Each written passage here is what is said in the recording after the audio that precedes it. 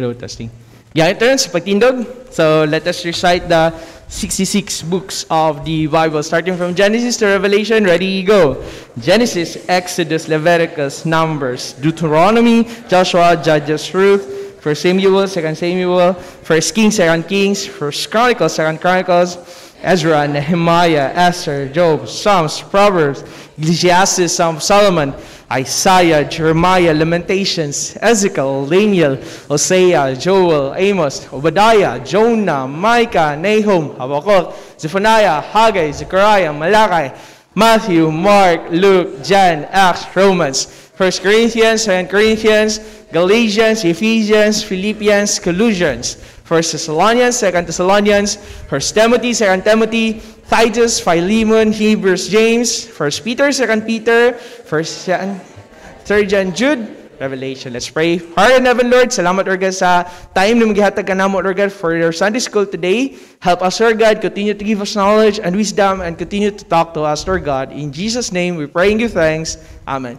Palihog sa paglingkod, and we are now our letter O, and that is obedience, the attitude nga makapalipay, makapahimuot sa ato ang Ginoo. So last time we talked about obedience, defined dayon unsay attitude sa Ginoo when it comes to obedience. Ug nasabtan nato unsa man, to obey is better than sacrifice. So this time atong studihan karon God's attitude regarding this obedience. And unsa di ay ang attitude sa Ginoo when it comes pagdili ta mo tuo sa iya. 1 Samuel chapter 15 verse number 23 and 10, 9, 8, 7, 6, 5, 4, 3, 2, 1. And 1 Samuel chapter 15, verse number 25. Abliyo na ako dito sa screen. 1 Samuel 15, 23. 23. 1 Samuel chapter 15, verse number 23. Ready? All together read, go. For rebellion is as the sin of witchcraft, and stubbornness is as iniquity and idolatry. Because thou hast rejected the word of the Lord, He has also rejected thee from being king. So nakita na to diri nga unsa man, unsay gisulti sa Ginoo when it comes to rebellion, sama sa sala sa witchcraft. But pasabot nga de ang pagrebelde di ay ang pagdili nimo pagtuman sa Ginoo is sama sa witchcraft unsa man. Wala ka nagtuo Ginoo. Gi-reject nimo ang Ginoo og mas ning submit ka ngadto sa lain. So, ana din na, no? Siguro mingon ta, I'm a Christian, amangkan ko, pero wala ka ni-obey sa Ginoo. But pasabot, sama sila sa nagbuhat og witchcraft. Atong gisalik ko ay ang Ginoo. Now, next. So, bati kayo, no? Bati kayo sa nga tanan. So, Deuteronomy chapter 21, 18 tama sa 21 and 10, 9, 8, 7, 6, 5, 4. Deuteronomy chapter 21 verse number 18 taman sa 21, unsad ay bayad, penalty under sa Mosaic law sa mga gahig kasing-kasing, dili na unsa man maghinulsol na di pagid patuo. Okay, rebellious. So Deuteronomy chapter 21 verse number 18 taman sa 21. Okay? So una nasabtan nato in 1 Samuel chapter 15 nga ang pagdili di pag-obey sa Ginoo sama day sa nagbuhat ka og witchcraft, sama sa sala nga witchcraft. O ang pagkagahi og ulo, pagkagahi kasing-kasing sama sa sala sa idolatry. Now, Deuteronomy chapter 21 verse number 18 taman sa 21. And we're going to read this all together. Ready, go. If a man had a stubborn and rebellious son, which will not obey the voice of his father or the voice of his mother, and that when they had chastened him, will not hearken unto them. So kung nadaw sa kaanak, unsa man, Di maminaw sa storya sa mama, di maminaw sa storya sa papa, sa diyang gidisiplina siya, di gyud magpatuo. O sa ingon sa pulong sige na verse number 19. Then shall his father and his mother lay hold on him and bring him unto the elders of his city and unto the gate of his place. And they shall say unto the elders of his city, This our son is stubborn and rebellious. He will not obey our voice. He is a glutton and he is a drunkard. And verse number 21 read, And all the men of the city shall stone him with stones, that he die. So shalt thou put evil away from among you, and all Israel shall hear and fear. So muna sa karaan nga balaod. So kung magpagahi day sa ulo, magpagahi day sa kasing-kasing, di pa to ni mama, ni papa, gidisiplina, dili gyud. What's the ultimate penalty of this one? Death. Pati kayo, no? Kung kita, dili ta maubay sa pulong sa Ginoo, dili ta maminaw sa Ginoo, magpagahi kita sa tong kasing-kasing, kabalo na ta nga sayo, padayon gyapon ta, ultimately, ang atong kinabuhi pod, mo shorten. Pati kayo sa ngatanan. Amen?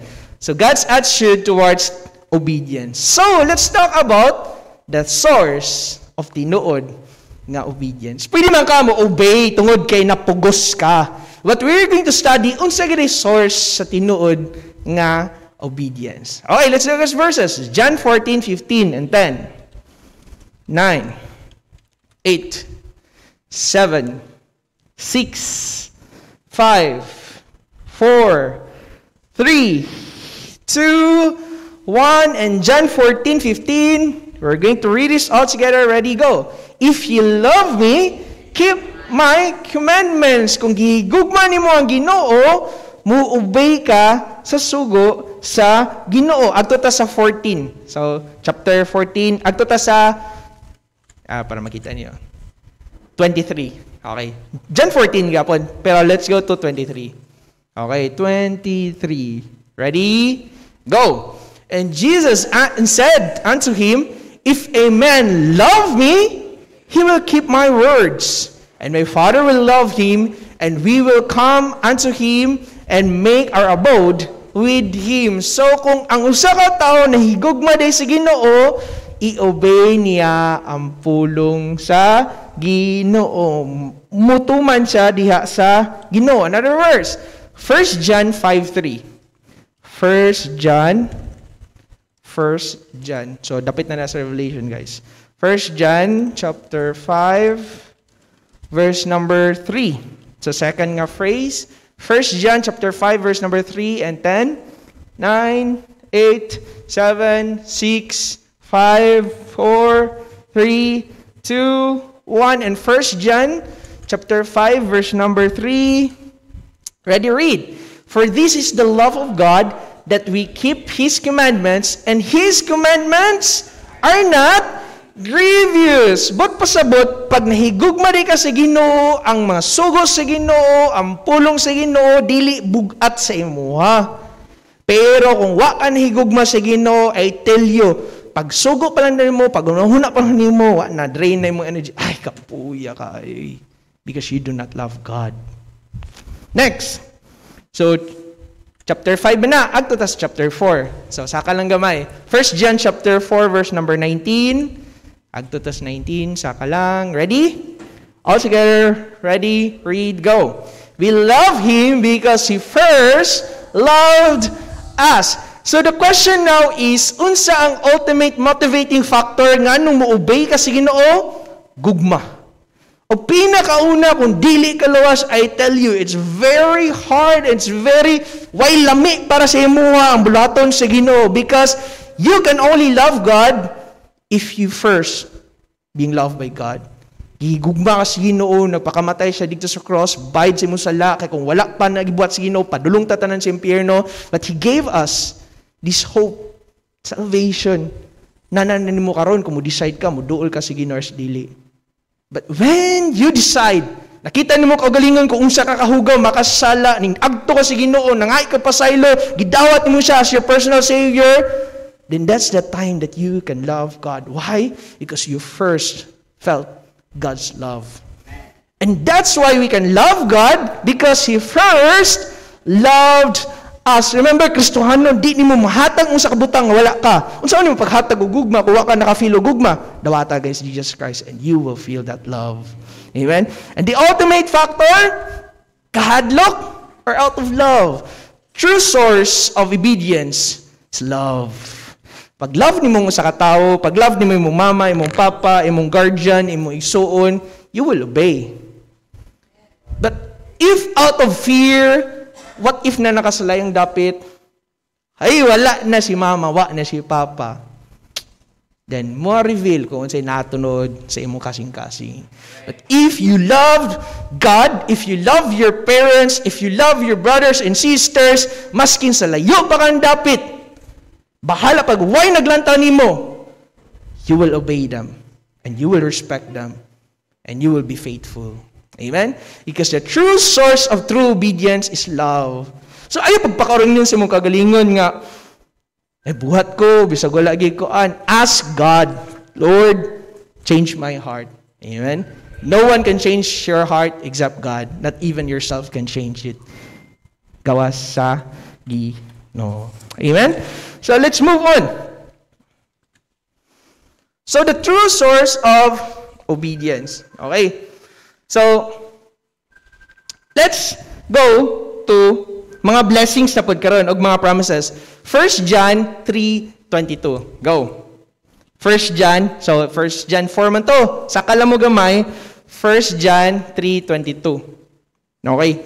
So, unsay promise sa Ginoo, kung mo keep nato ang commandments sa Ginoo, o buhato na to ang mabutang na makapalipay sa Ginoo. Sa ato ta, 3, sa katagamay, chapter 3, daagta sa verse number 22. Ready? All together, nanamo, 1 John chapter 3, verse number 22. Ready? Read.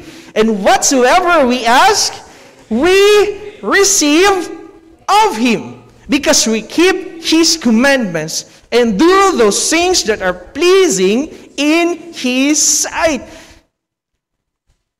Kung nahigugma ka sa Ginoo, nganong nahigugma ka sa Ginoo, kigihigugma ka una sa Ginoo, then you obey God, you do those things nga makapalipay sa Ginoo maski walay naglantaw nimo, because the true you is when no one's watching. Know that one, okay? So, buhat kag mabutang na malipay sa Ginoo, ingon ang Ginoo, when you ask whatsoever you ask, makadawat ka sa Ginoo. So what is God's promise when you keep His commandments and do those things na makapalipay sa Ginoo? You will receive answers to your prayer. Yan? Dili ba nindot nga madakadawat ka sa mga imong giampo diha sa Ginoo? Next, John. Balik mo ta sa John. So John chapter 15 verse number 10 and 10, 9, 8, 7, 6, 5, 4, John 15:10. So unsa day aha ka nag-abide when you are being obedient. Nag-obey ka sa pulong sa Ginoo. John chapter 15 verse number 10. Narabantanan? Ready? All shall read, go. If ye keep my commandments, what? Ye shall abide in my love, God's love. Even as I have kept my Father's commandments and abide in His love. When you obey God, asa ka nagpundo sa gugma sa Ginoo. And isn't it amazing na naakas ka buton sa Ginoo when you obey Him? Isn't it amazing? Now, naakas sa saktong dalan, naakas sa saktong paingnan, naakas sa gugma sa Ginoo. Pero kung di ka mag-obey sa Ginoo, asa man ka na dalan? Sa laing dalan. Ahama imong paingnan, wala ka balo. But if you obey God, you abide in His love, unsa pa may pangitaon nimo sa gugma sa Ginoo, nahadra tanan. Amen? Next, 1 John na punta. Balik na punta sa 1 John. Matthew today. Matthew 6:23. 31 taman sa 33. Unsay tulo ka butang nagi-promise sa Ginoo si Muha nga iyang i-take care kung unahon lang gud nimo ang Ginoo. Matthew chapter 6 verse number 31 taman sa 33 and 10, 9, 8, 7, 6, 5, 4, 3, 2, 1. Unsa ang tulo ka butang na i-take care mo ni promise si Ginoo sa imuha. Iyan ang i-take care kung unahon lang mo Ginoo. Ready? 31 taman 33, read. Take no thought saying, what shall we eat? What shall we drink? Or withal shall be clothes? For all those things do the Gentiles seek, for your heavenly Father knoweth that ye have need of all these things. But seek ye first the kingdom of God and His righteousness, and all these things shall be added unto you. What are those three things? Sa imong kanon, sa imong imnon, sa imong sulobon. In short, tanan. Sa imong kinabuhi, idugang na sa Ginoo. All we have to do is to put God first. The kingdom of God and the righteousness of God. Promise na si Ginoo, di na promise na ako. Di na promise imong mamagpapa, di na promise imong auntie uncle, di na promise President of the Philippines. Promise na siya sa nagbuhat sa kalibutan. The earth, the universe. Sa may di kaya buhaton si Ginoo siya. O sa lang kabutang, unahon natong Ginoo, unahon natong bulaton sa Ginoo. Put God first. And all those things, katutanan, kisa good, maski luwas kag di kag luwas, oh, for all those things do the Gentiles seek. Luwas ka, Christian mga di mga Christian, kita tanan nagproblema ana. Pero ingon lang kalahit lang good, pag nakakay Ginoo sa imong kinabuhi, manadawat lagi si Jesus Christ. You can never do all these things kung di ka luwas. Pwede nga magpakurang ingnon ka, siguro kay nimbuhat ka kay tanan mas imong mga friends na aman diri, o siguro napuyo ka sa church, o siguro anak ka sa pastor, tanan ba? But put God first, pinaka sure good. Dol kan Jesus Christ. Dawata siya sa imong kasing-kasing. Amen. Then, you can learn to obey God. Next, John 15:14. Go, 10, 9, 8, 7, 6, 5. We're almost done. 3, 2, John 15:14. Ready? All together, read. Go. Ye are my friends, if you do whatsoever I command you. Unsa ka?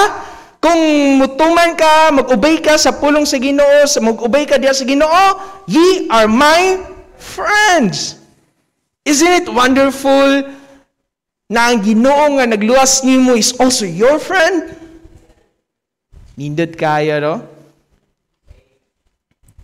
Obey sa Ginoo. Akto na po ta sa 1 John chapter 2 verse number 5 and 10. 9, 8, 7, 6, 5, 4, 3, 2, 1. And 1 John chapter 2 verse number 5. Ready? All together, read, go. But whoso keepeth his word, in him verily is the love of God what? Perfected. Hereby know we that we are in Him. Unsay ma-perfected sa imong kinabuhi ug sa akong kinabuhi kung moobey ta sa pulong sa Ginoo? The love of God. And the love of God is perfected in your life and in my life if we keep His word and if we obey. Dili ba nindot nga mo follow ka sa Ginoo? Indot kayo because the love of God is perfected. The love of God Himself is perfect. Then when you obey God, it's being perfected pag yun. Diha sa mo kinabuhi. Unsa pa may kailangan niyo? Next. James 1:22 and 10. 9, 8, 7, 6, 5. Kabalo na ka sa pulong sa Ginoo. Kabalo ka nga sakto ay na buhaton nimo. Wa kay gibuhat. Kabalo ka nga dapat nimo buhaton sundon ang Ginoo. Wa nimo gibuhat. What? Thus, what is the result? James chapter 1, verse number 22. Ready? All together read, go. But be doers of the word, and not hearers only what? Deceiving your own selves. Kinsay mong giuwat when you make excuses na kabalo ka nga, buhaton mo na ting simba, kabalo ka nga, dapat mo simba ka, dili siguro tungkol kay napugos ka because, unsa gito? Nahigugma ka sa Ginoo. Ano nahigugma ka sa Ginoo? Because God loves you first. But you keep on making alibis and excuses para di lagi ka masimba ka. Di lagi, nagsalig lagi ka sa mga kagaling. Ay, di na ako feel mo simba ron, so di ka. No, ayaw pag-base mo feelings based on the word of God. You know, that diha sa pagsimba, makadungog ka sa pulong si Ginoo. You know that it's very important because faith cometh by hearing and hearing by the word of God. But you do not do the word of God. Kinsay mong giuwat? Imong kaoga lingon. And unsay tawag sa Ginoo ana in James chapter 4 verse number 17. Sakto lang mo chapter 4, then ubos lang dayon 17. Unsay gitawag sa pulong si Ginoo nato if we do that one. Kabalutan nga sakto, wala to buhata. Instead we make all the alibis and excuses. Tungod kay lagi, wa kay gana, lagi, gahulat ra ka ba unsay naa diri? James chapter 4 verse number 17. Okay, 17. James 4:17. Ready? Wait lang. James 4:17. Nilapas ako. Ready? All together read, go. Therefore to him that knoweth to do good and doeth it not, to him it is wala nang din mo giuwat ni mo mong kaugalingon, nakasala pag yung ka sa Ginoo. Sugot ta na, padayon tayo papakasala sa ito kinabuhi. We will never be perfect. That's why we need to ask God, only by His grace. But, kabalutan nga sakto, wala to buhata, unsa atong nabuhat? Sala. And last, Matthew 7:24-27, and we're done. Ikumpara sa Ginoo ang usa ka kinabuhi. So sa taong Kristohanon nga obedient, o siya ka taong disobedient diha sa pulong sa Ginoo. Okay? Ikumpara niyan, imo niya itong lesson ganiha. Matthew chapter 7 verse number 24-27. And it makes a very big difference sa usa ka kinabuhi nga obedient diha sa Ginoo, sa usa ka kinabuhi nga lang. Matthew chapter 7 verse number 24-27. Ako na lang pinandit sa, ready? All together read, go. Therefore, whosoever heareth these sayings of mine, and doeth them, I will liken him unto a wise man, which built his house upon a rock. And the rain descended, and the floods came, and the winds blew, and beat upon that house, and it fell not, for it was founded upon rock. So mo din ang atong kinabuhi. Moabot ang ulan, ang bagyo, moabot ang mga hangin. Dili pa gyud ingon nga tahupon lang yung balay. No, it will beat your house. Ang kalahian lang nimo kung obedient ka diha sa Ginoo, mutuman ka diha sa Ginoo, mo-obey ka sa pulong sa Ginoo, it will not fail. Why? Because ang imong foundation ang Ginoo. Ang imong kinabuhi, imo gyung gipaugat diha sa Ginoo. Pero ang kalahian, verse number 26-27, where we read, and everyone that heareth these sayings of mine, and doeth them not, shall be likened unto a foolish man, which built his house upon the sand. And the rain descended, and the floods came, and the winds blew, and beat upon that house. And it fell, and great was the fall of it.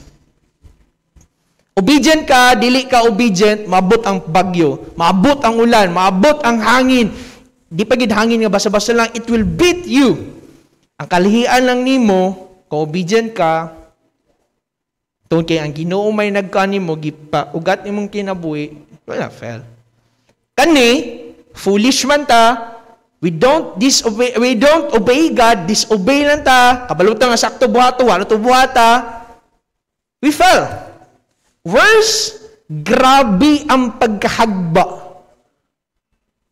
We're going to be an obedient na anak sa Ginoo, or wakit pakialaman sa Ginoo, so what, be it a disobedient child of God. Next Sunday na po tamo kanti. Let's pray. Father God in heaven, Lord, salamat kay Lord God sa imong pulong. Nga nagpakita na mo, Lord God, sa truth. Nga dapat din mi, Lord God, mo-obey diya kanimo, Lord. Ug nasabtan din na mo, Lord, the ultimate motivator sa among pagsunod diya kanimo is ang gugma, Lord God. And Lord, wa ka nagkulang. Salamat, Lord, na makahigugma mi diya kanimo because unas tanan, ikaw nahigugma ngani ka namo. Di mi worthy, makasasala mi, but you still reach out to us. Hugaw mi, Lord. Tanan, ngilad. Salamat, Lord, na naimong gugma. Salamat, Lord, na nakaduol mi diya kanimo, Lord God. Gihimo ka namo as our personal Savior.